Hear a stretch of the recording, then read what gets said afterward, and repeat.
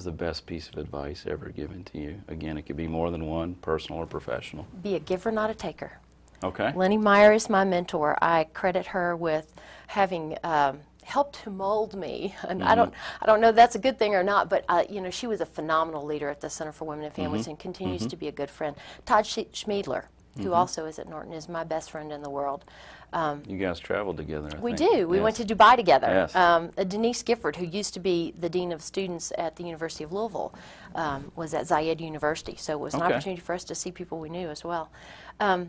But, you know, it's really a driving force. Be a giver, not a taker. When you're helping other people meet their needs, yours will be met, guaranteed. Okay. But you're just not focusing on yours. You're focusing on the greater needs. Now, that can be focusing on the needs of our families, or it can be working directly with another organization. What is it that they need?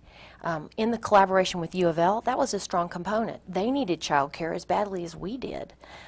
They needed that for students that enroll, that have children, they need them to graduate.